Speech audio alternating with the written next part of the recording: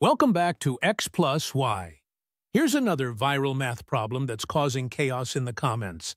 72 divided by 4 times the quantity 5 plus 4. It looks simple enough, but you'd be surprised how many different answers people get. Pause and give it a shot. What's your answer? A lot of people look at this and think the answer is 2. Let me show you the reasoning behind that. Starting with our expression. First step. Handle what's inside the parentheses. 5 plus 4 equals 9. So now we have 72 divided by 4 times 9. And here's the key moment where people diverge. There's something about the way 4 is written right next to the 9. No multiplication sign, just 4 parenthesis 9. It feels like they belong together.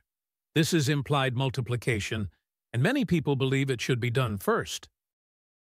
So if we do 4 times 9 first, we get 36. That leaves us with 72 divided by 36, which equals 2. That's Team 2's answer. It feels right. It looks right. But is it right? Now let's look at Team 162's argument. And they have math on their side. Here's the fundamental rule. Multiplication and division have equal priority in order of operations. They're at the same level. When you see them together, you process left to right. There's debate about implied multiplication, but the formal convention treats all multiplication the same. Starting from the same place, let me make the multiplication explicit. Now it's clear. We have 72 divided by 4 times 9. Following left to right, the first operation is 72 divided by 4. 72 divided by 4 equals 18. Now we have 18 times 9, which equals 162. A completely different answer. And here's the thing. This exact problem has been tested on different calculators and software, and you get different results depending on how they handle implied multiplication.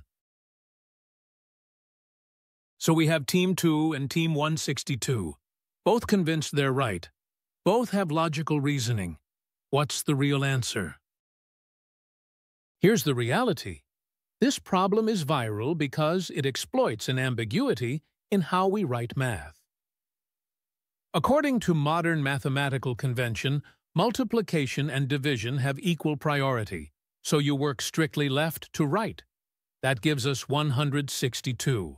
But the way it's written creates a strong visual suggestion that the 4 is attached to the parentheses, making many people think it should be treated as a single term. So while Team 2's answer feels intuitive, the formal mathematical convention says 162. Modern calculators followed this standard. Standardized tests follow this standard. But here's the important lesson.